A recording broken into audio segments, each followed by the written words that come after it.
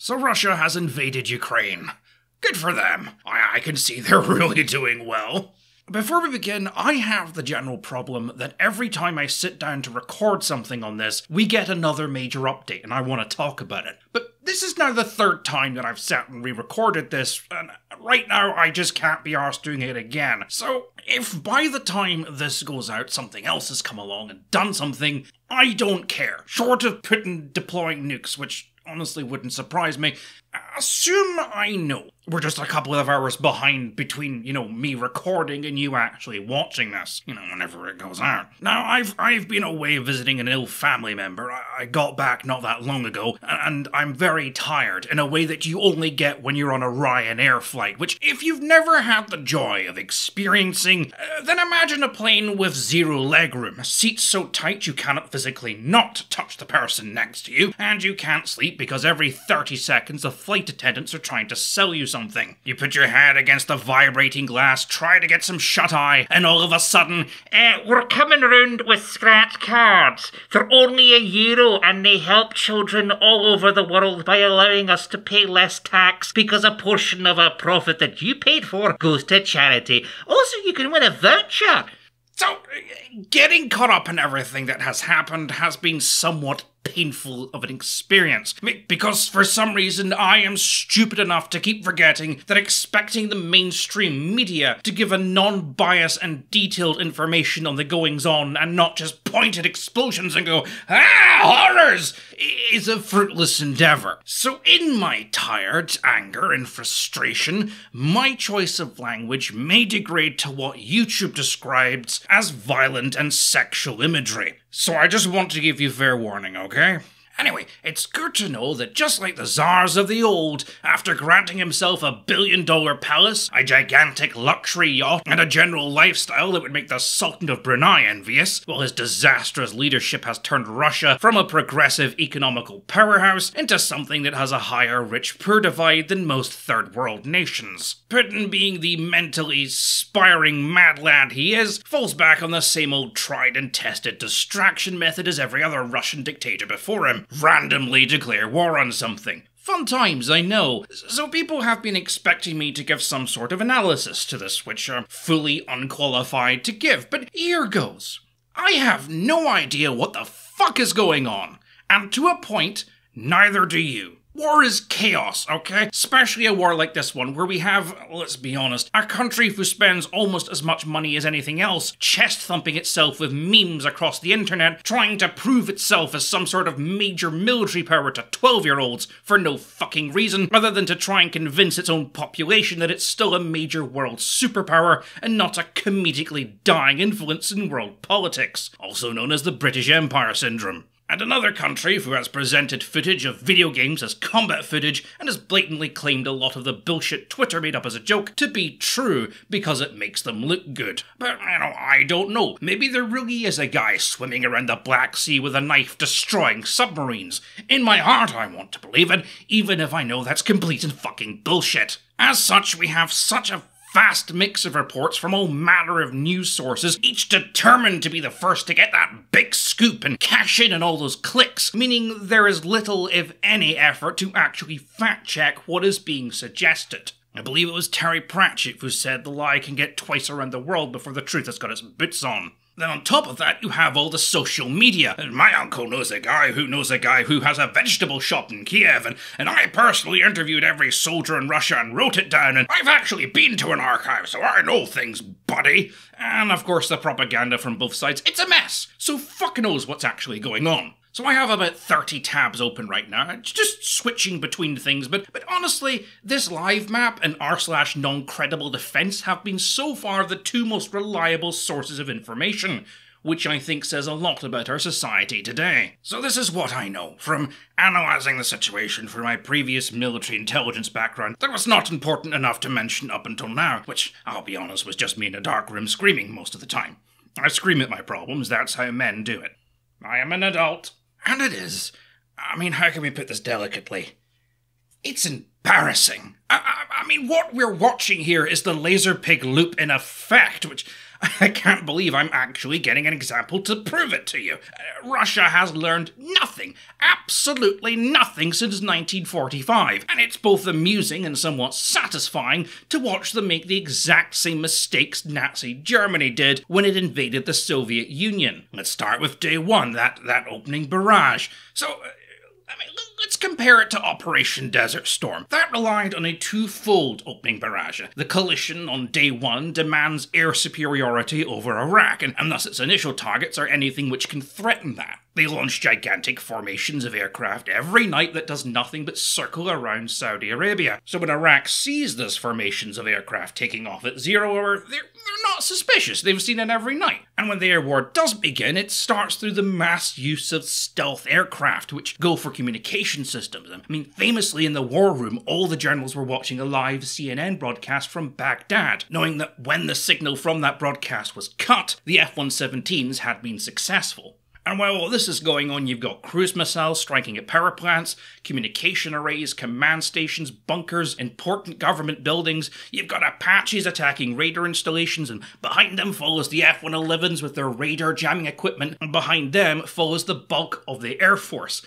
All this does is create mass confusion and panic. It prevents the Iraqi forces from being able to communicate and scramble effectively. They don't know what's going on, they don't know what's attacking them, they don't know where. And when they do get those fighters in the air, there are F-15s and Tornadoes flying overhead, just waiting on them. They use glider drones to trick anti-air defenses into opening fire, so when the seed aircraft come in behind, all those systems are lit up like a fucking Christmas tree. And on top of that, you got B-52s spam-bombing Iraqi positions, which in all the confusion is causing a lot of them to just desert their posts and run. And behind them, the GR-1s, the heavy anti-runway cluster munitions like the one I showed here, knock out key airfields, commercial airports, so any Iraqi aircraft left now cannot get airborne. Air superiority is achieved within hours of day one, after which the mission starts to switch to anything that can threaten the follow-up ground campaign.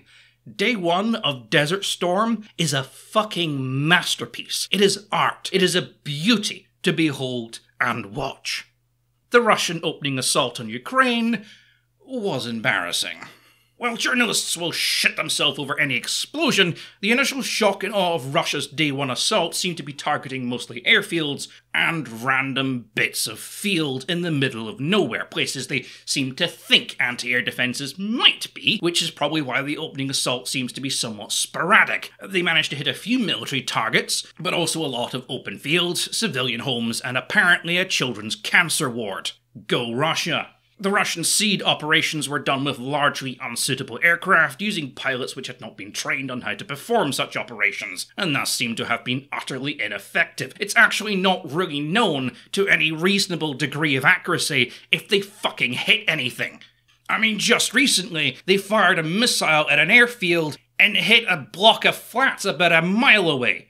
How do you fire a smart weapon at an airport that you can clearly see on a map and miss by a mile?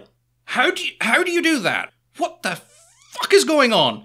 But, by the end of that opening barrage, Ukraine still has power, it still has internet and cell service, its anti-air defences are still intact, its army is still able to mobilise, and it seems to be able to get numerous fighter aircraft into the air, regardless if you believe the Ghost of Kiev story or not. It could also still make televised and radio broadcasts, its leaders could communicate with the outside world. In Desert Storm, the air campaign went on for 5 weeks. By then, tens of thousands of Iraqis had deserted or surrendered, and about 20,000 were dead. Air power alone had destroyed over 1,000 tanks by this point. So, the coalition initial strategy during the ground campaign was to use heavy units to keep Saddam's forces pinned down, while the airborne units and paratroopers and the light mechanized forces from the French Foreign Legion performed these deep move strikes and set up forward operation bases and airfields to keep themselves supplied. Russia's strategy in Ukraine was to shout "Hurrah" and charge, and that went about as well as expected.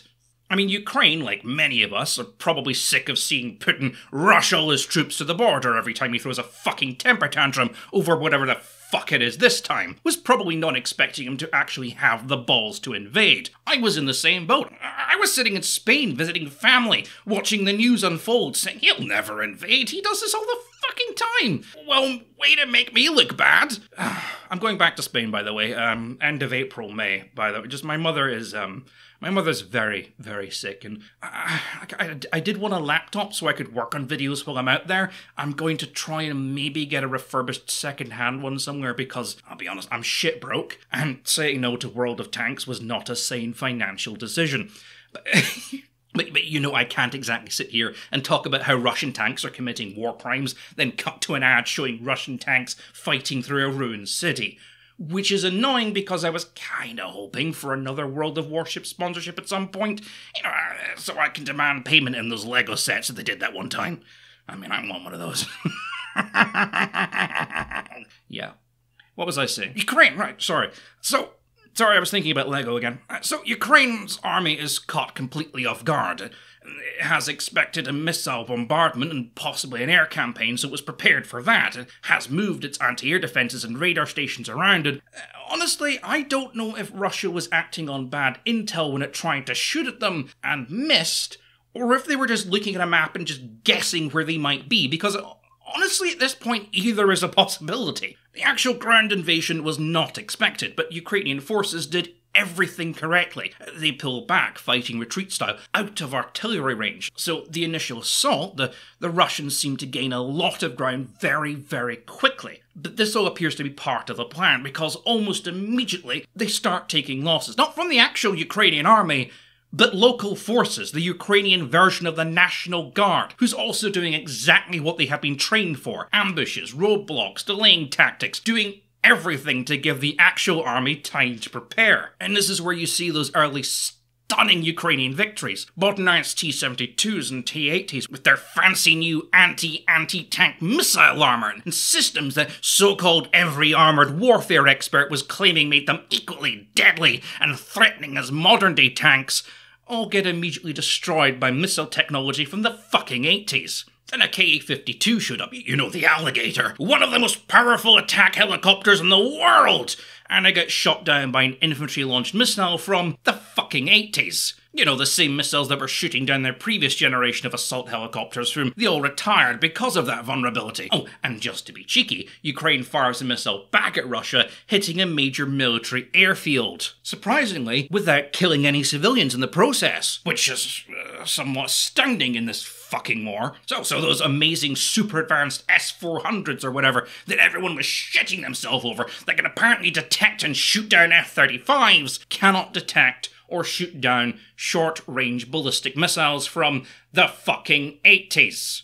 Again, laser pig loop. That wasn't a meme. I really cannot emphasize just how backwards Russian military technology is. I know everyone creams himself over these impressive displays. Oh, Russian stuff is battle-hardened and rugged and not reliant on super advanced technology because they know what works. Well, fuck you, there you go. So all of this caused delays in the Russian columns, which meant the commando raids didn't get the reinforcements they needed to hold the two things it managed to take at this point, which was a cargo airport outside of Kiev and Odessa. Both got ruffle-stomped by weekend soldiers and armed civilians. Now at this point, I'd sort of made half a video saying, you know, this is all good and well, but what we're seeing here is skinny 18-year-olds, guns with iron sights, decade-old tanks. What we're not seeing is the T-14s, the more modern T-90S series, the more modern, well-armed troops. We've seen them. We know Russia has them.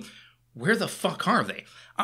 I was suspicious. I was expecting them to be massed up somewhere, letting the pawns go first to soak up all the flak, then the main bulk would move in behind, which I suspected was this big force moving in from the Chernobyl radiation fucked up technical sounding name zone. You know, the Stalker zone. You know what the fuck I'm on about. What I wasn't expecting was that to actually be the main force, and Ukraine led them just straight into the meat grinder.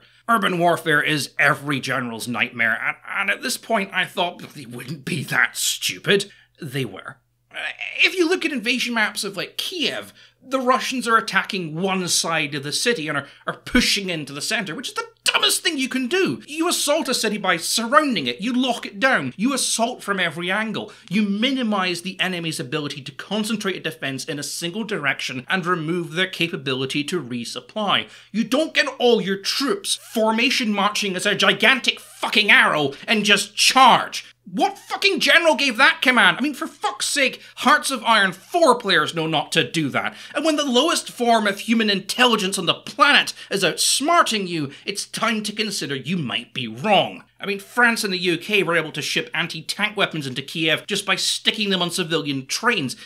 It's embarrassing to watch the great Russian war machine at work. And they still haven't achieved air superiority, and yet they are still trying to fly in paratroopers and supplies with their big stupid transport aircraft that Ukraine is literally shooting out of the sky, fucking duck hunt style. Oh, and they're doing more marine landings. Unsupported, attacking targets of no real strategical purpose. It's what, day 5 now? And the Russians' only single important gain is one naval base. And they continue to just be stupid. I mean, I'm struggling to find anything. I genuinely thought, like, okay, Putin's playing 5D chess here. What's he got? No, he's not. This is just the most incompetent fucking organised war I've ever seen in my fucking life. And I struggle to use the word organised. They're attempting to land yet more paratroopers on the same airfield that just shot them down, so they tried again. And got shot down. Tried a third time at Odessa and dropped a bunch of paratroopers into the ocean in the middle of winter, where they all happily just fucking froze to death. Yeah, well done, Russia. God almighty, they're using main roads to travel around and falling for the same ambush over and over and over again. Big-ass transport planes haven't turned off their transponders, so you can just watch them in real time on fucking radar tracking websites. We're getting a lot of reports about Russian troops in Kiev. I should elaborate. The main force of Russian troops have yet to arrive in Kiev after 5 days.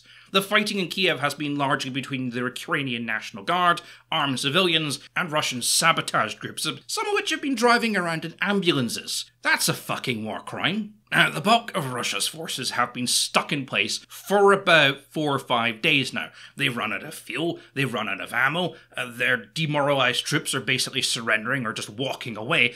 To put that in perspective of just how bad Russian logistics are, imagine they were invading the United States. I mean, fuck, it's World War III. The scenario envisioned by wargamers everywhere has come true. The Russians have invaded via Cuba, landing in Miami, broken through the defenders, and gotten exactly this far before running out of food, fuel, and ammunition. Oh, and it gets even better because the Russians keep trying to resupply their pin troops by driving large convoys of trucks down the same highway all their tanks keep getting ambushed on. And you'll never guess, they're getting ambushed every fucking time. In fact, they are running out of trucks so quickly, they've resorted to using civilian trucks. I mean, oh my god. You know what, I think this is all down to just one key little thing that Russia seems to have completely forgotten exists. It's very small, and you might have heard of it.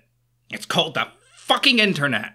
We live in a world where every single person has access to a device which can not only take almost perfect professional level photographs with no effort, they can also link to everyone else's device and share that photograph, meaning every single civilian in Ukraine is now basically an OSI intelligence agent. I mean, I've lost count of how many times, just today alone, I've seen on Instagram or TikTok images of Russian convoys or tanks, and within an hour I'm seeing the same convoy on fire, having now been hit by an ambush or bombarded by an aircraft or just taken out by a drone. Russia wanted to sow the seeds of panic and confusion by its initial bombardment, but by not taking out power plants and cell towers, everyone in that country can still log on to Instant Messenger and talk to each other. Everyone can still communicate. Everyone can still take photos of your military formations with a geotag attached to it, which can be beamed directly to some guy in an operations room who can then direct an airstrike. The thing is, this is not how the Russian military is supposed to perform. This is not how their doctrine works. This is not how they've been trained. If the Cold War had gone hot, this is 100% nothing close to an example of how Russia or the Soviet Union would have actually performed. I'm honestly at a loss to explain it all. It's so outrageously ridiculous, but also just in general incompetent. And I'm assuming, just because his ego does tend to get in the way of things, the multi-star general with all the medals pinned to his chest that is responsible for this mess that we're looking for is Putin himself, who has aged about 20 years in the past 3 days. Now, I could be wrong, but I am pretty confident somewhere in the Kremlin there's a pre-minted medal he was planning to award himself once Ukraine capitulated. This is not an example of the Russian military, this is an example of the mastermind that is Putin at work, and I think it's time to address that. I mean, for years we have been enraptured by this cult of personality that Putin puts out, the propaganda that surrounds this man that carefully curates every second of his public appearance has led many to believe that this is a powerful, confident, strong individual, whereas the reality is he's just another musty old politician who stinks of mothballs and rotting testicles. Except he is also a semi-deranged fucker who puts anyone who disagrees with him into prisons. He's a bald, entitled, supremely unqualified fuck puppet whose money-hungry and power-hungry attitude has led him to lead a fantasy life where he grants himself every extreme luxury that none of the skinny 18-year-olds he just sent off to die could ever dream of affording, even if every single person in the Russian army pulled together all the money they would make in their entire fucking lifetime. Not that it's going to matter for much longer, considering thanks to COVID, food shortages and the rapidly increasing poverty line, combined with a slumlord crisis that has created an environment where many young people live in conditions that would make Skid Row seem luxurious by comparison, and adding to the fact that now 3,500 Russian mothers just woke up to find their sons have died, has just recreated the conditions of the fucking Winter Revolution. Now, it probably won't come to that. I fully expect Putin to just point randomly to one of his military advisors and say it's your fault, and then banish them or something, I don't know. But as you may suspect, a lot of people who would rather it was them that the internet makes all the badass manly memes about and gets to live in the billion-dollar palace are currently circling like fucking sharks and making a lot of very interesting promises to very interesting people in quiet rooms, to which there are a lot of in the Kremlin. So if or not Putin will still be president forever by the end of the month remains to be seen. He may step down gracefully, or he may just do a Stalin and mysteriously die. Who knows? I mean, what is clear, in fact, what is so blatantly obvious, I'm pretty sure Mike Sparks has worked it out, is that Putin has obviously expected this to be a lot easier than it actually was. He made the same mistake Hitler did. I just gotta kick the front door in and the whole rotting structure will come tumbling down. Or words to that effect, I forget the actual quote. But of course, what people are forgetting is he needed to wrap this up in about 3 days, surround Kiev, take a bunch of photos of Russian troops outside the presidential palace, force the government to flee, install a pro-Russia puppet government, and then sit back and wait till your lackey fucks everything up so badly that Ukraine is begging to become part of the Russian Federation. You go over 3 days, and well, that's when NATO has finally decided what biscuits to serve at the meeting to decide if or not it should have an emergency meeting. And by day 4, the UN has swung into action because all the busboys have finally found the last of the delegates and managed to prise them out of the bar and into their seats. We're now deep into the woods. NATO are starting to deploy. British tanks have arrived at Latvia, and a fuckload of Apaches are sitting in Poland, staring at those miles and miles of long convoys. Probably drooling. I'll be honest with you, a single flight of Apaches could probably end this war in about an hour, given how bunched up and out in the open the Russian convoys are. Though, of course, what'll probably happen is an enforced no-fly zone, probably within the next few days, using the sheer amount of war crimes Russian pilots are committing as justification. Eastern Europe, on the other hand, has been ready to go since day one. I mean, like fuck do they want Russia on their borders? But so far, everyone's only been happy to give weapons to Ukraine, ship weapons across the border, and let anyone who wants to fight, fight. But so far, no one's joined in. No one's rowed to Ukraine's aid. No one's ready to attack Russia and risk their lives. Much easier to just let the Ukrainians die in the long-awaited proxy war. That may change, though. Eastern Europe, especially Poland, has been itching for this opportunity for quite some time. The Kraken awakes. And given Russia's performance, Poland's much more organised, much more experienced, and much more modern army than Ukraine's would probably wipe the fucking floor with them, and the chances of that actually happening increase every day, which means that potentially very soon the commibus, or tankies as everyone seems to call them, may have finally have the wool pulled from their eyes as they realise that no, Russia cannot invade all of Europe, plus America. They can barely invade one European country. But of course, I could be wrong. Maybe the reason we're not seeing the T-14s, the newer T-90S models, the Su-57 Femboy, is because they're being held in reserve for something else, and totally not because Russia can barely afford to actually deploy them. We'll get a clearer picture of what happened and what went wrong once the dust settles, and when the serious people who have ties and are way smarter than me write their reports, which I can use as a source, as opposed to the various media websites which cite fucking Twitter as a main source. Until then, Slava Ukraine. Еби меня, поки достиг, совсем и хуй